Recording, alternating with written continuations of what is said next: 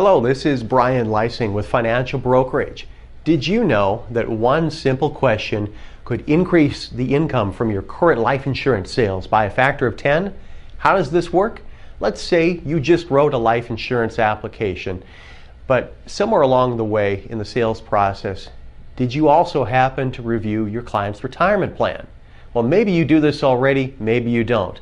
Either way, you need to ask your clients if they really want to pay taxes on all of that money in their retirement years. Would they have an interest in diversifying their portfolio? Well, why not look at an alternative where they wouldn't have to pay taxes in their retirement years? Now, we don't know what tax rates will be in the future, but they may very well be much higher than they are today. So why not diversify some of that money?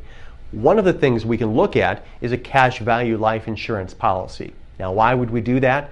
Well, first of all, there are no limits on how much money you can place into a life insurance policy.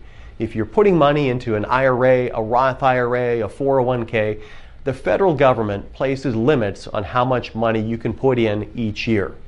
Also, there are no age restrictions on a life insurance policy. It doesn't matter what age you are when you pull the money out. You don't have to take it out by a certain age, and you don't have to pay a penalty tax for taking it out prior to a certain age.